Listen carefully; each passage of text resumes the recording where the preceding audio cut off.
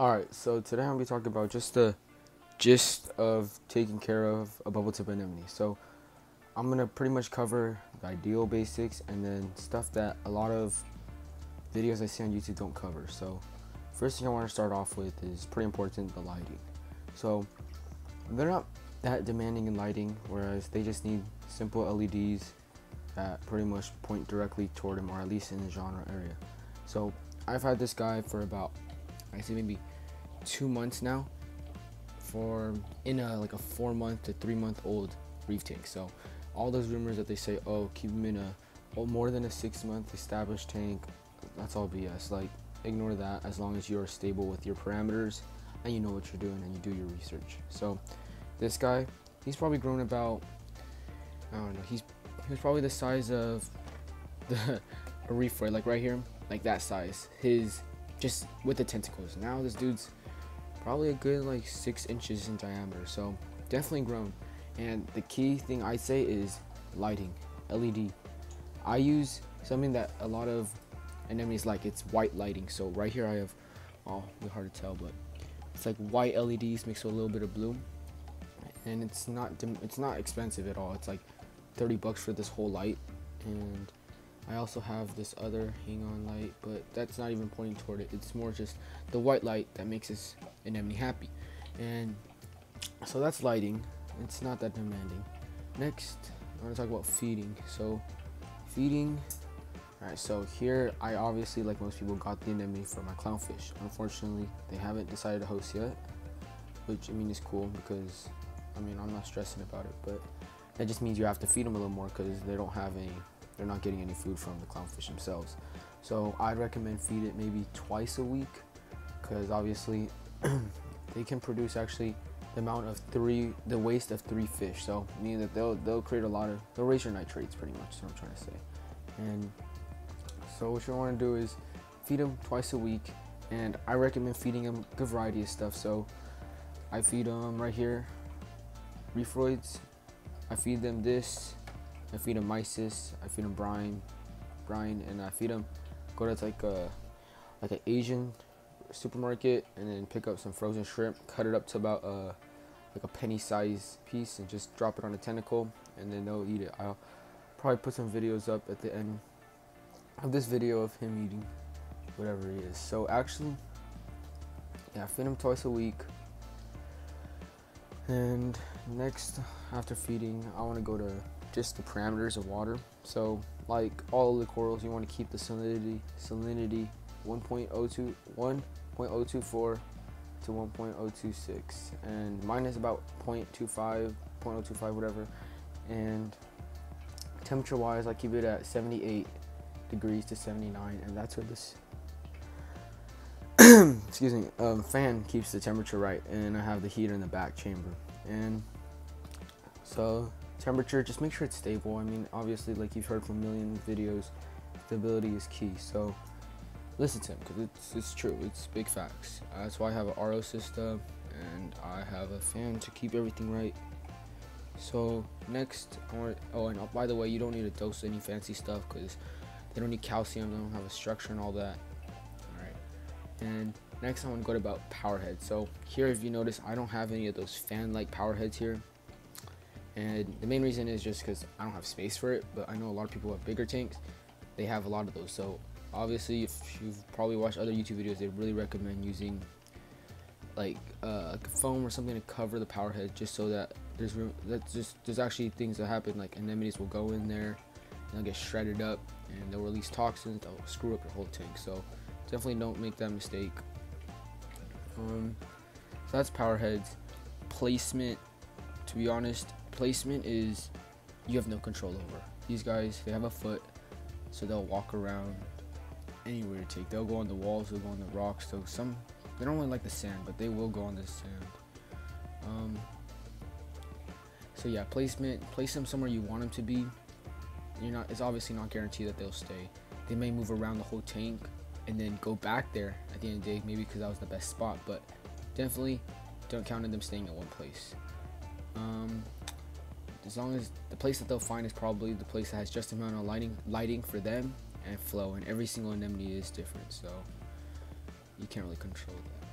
Alright, so a lot of people, because I have a bubble tip anemone, you would assume they have bubbles. So here, if you notice, there's some bubbling action, but down here there's pretty much none. And what I've noticed is under white lighting, they're actually going to expand a lot and have more stringy tentacles. Yet once I change the lighting to blue, those tentacles are going to completely become bubbles. Like, it's crazy, but I don't know how. I don't know the science of it, but that's what I've noticed, and it's actually it's a true fact because I've proven it. And let's see, what else I want to talk about. Alright, so okay, so another thing that's really important is, so I know us reefers, you want to move a lot of stuff around because you might not like the look of it, but try to keep your hand out of the tank as often as you can. Me, I'm a huge hypocrite because I stick my hand in here so frequently because like something knocks down something I don't like, I want to take something out, I want to put something in.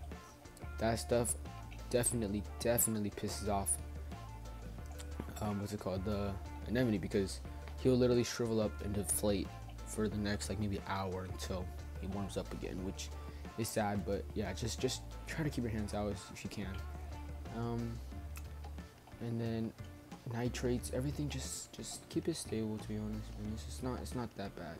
All right, so propagation. So obviously if you're in this hobby, you know it's not cheap, so maybe you want to make a little profit from these guys, or you just want to get more, or you don't want to get more, so you want to know how to prevent that. So these guys can produce sexually and asexually, or pretty much you can do it in your own hands. So sexually, ignore that because that's not going to happen in your own tank. It's just not going to happen. It's not. I think it only happened once in captivity in 2005, but that was really rare. So splitting wise, they will actually split themselves. So either when they're stressed, so when they're stressed, they'll actually split. They'll split into two pieces, which is crazy, but yeah. And some people do it on purpose, like they'll do a huge water change one day and then do another one in like a few days, or they'll decline the temperature and then raise it back up on purposely to stress out this coral to get it to split so that they can have more than one coral. Anemone, oh my bad, this is not a coral, this is an animal. It's this whole other thing. My bad, please ignore all the times I said coral, my bad.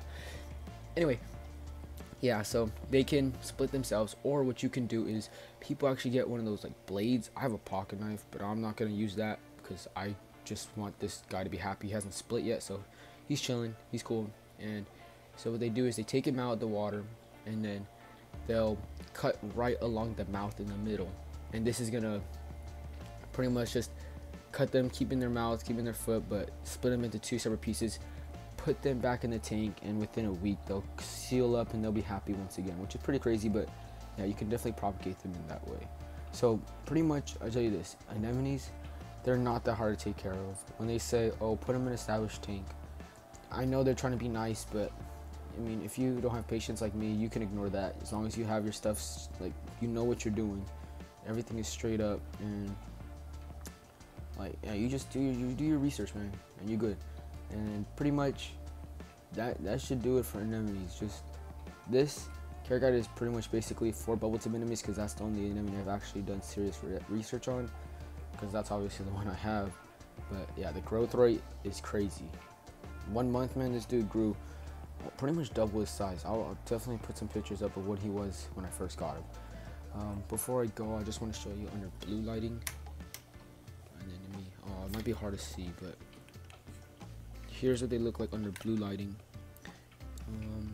It's gonna be really hard to see, but they're green, red. They got nice white lighting inside.